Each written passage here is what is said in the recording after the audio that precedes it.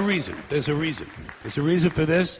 There's a reason education sucks, and it's the same reason that it will never, ever, ever be fixed. It's never going to get any better. Don't look for it. Be happy with what you got.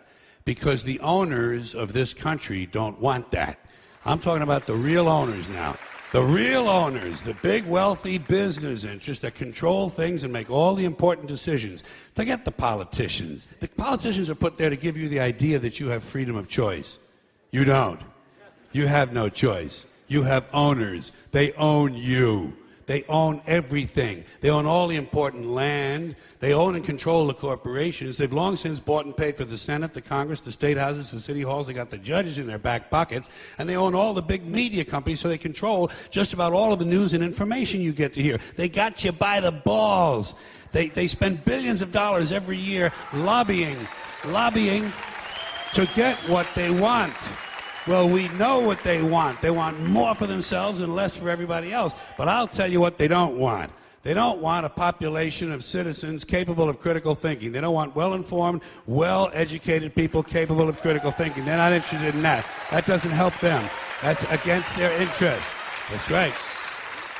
They don't want people who are smart enough to sit around the kitchen table and figure out how badly they're getting fucked by a system that threw them overboard 30 fucking years ago.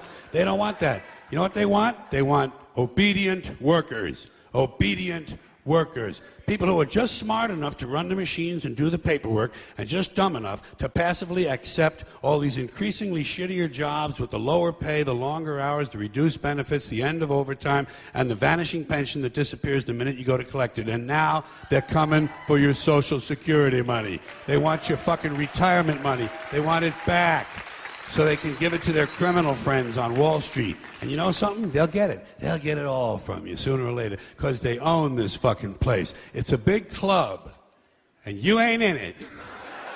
You and I are not in the big club. And by the way, it's the same big club they used to beat you over the head with all day long when they tell you what to believe. All day long, beating you over the head in their media, telling you what to believe, what to think, and what to buy. The table is tilted, folks. The game is rigged. And nobody seems to notice. Nobody seems to care. Good, honest, hard-working people, white collar, blue collar, doesn't matter what color shirt you have on. Good, honest, hard-working people continue. These are people of modest means. Continue to elect these rich cocksuckers who don't give a fuck about them. They don't give a fuck about you. They don't give a fuck about you. They don't care about you at all. At all. At all. Yeah. You know? And nobody seems to notice, nobody seems to care. That's what the owners count on, the fact that Americans will probably remain willfully ignorant of the big red, white, and blue dick that's being jammed up their assholes every day. Because the owners of this country know the truth. It's called the American dream, because you have to be asleep to believe it.